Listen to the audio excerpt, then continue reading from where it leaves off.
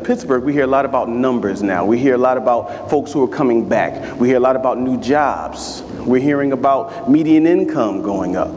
The question is, do the numbers tell a story about the power of the experience that people are having? If you look at that, it doesn't look like I was born and raised in a place that I can be proud of. Doing community is hard. It is hard. And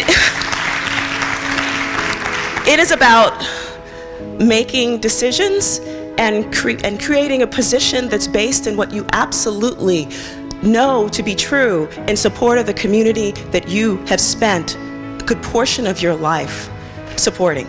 We're trying to calibrate the laws, quote, laws of economics that are 238 years old now with the laws of the biosphere that are 3.8 billion years old, and it's not working out real well for us.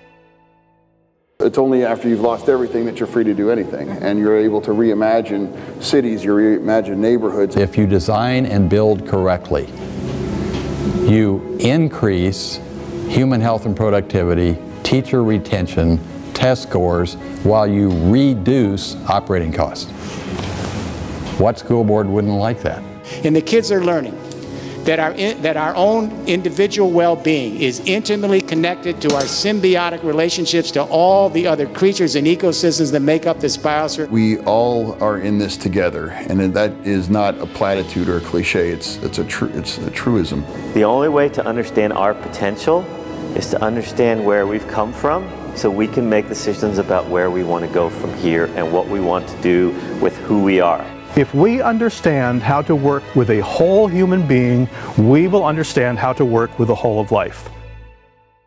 We're at a point in time that's very important, and we're doing a lot of dreaming and inspiring, but eventually the idea is that we're seeding ideas in you that you take to action.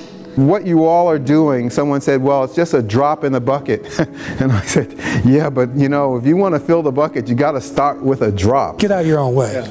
Don't make this thing so complicated that you can't get from here to there. I think Pittsburgh is not perfect, but I think it can be much better, and I think it can be better with all of us working together. I got passion for my plans, and I'm not afraid to show it. I'm Steve Rich from Green Bronx Machine. I'm farming and you know it. Coming here to Pittsburgh and hearing all that y'all are doing, you have no idea how much it restores my faith in building community, so thank you for that.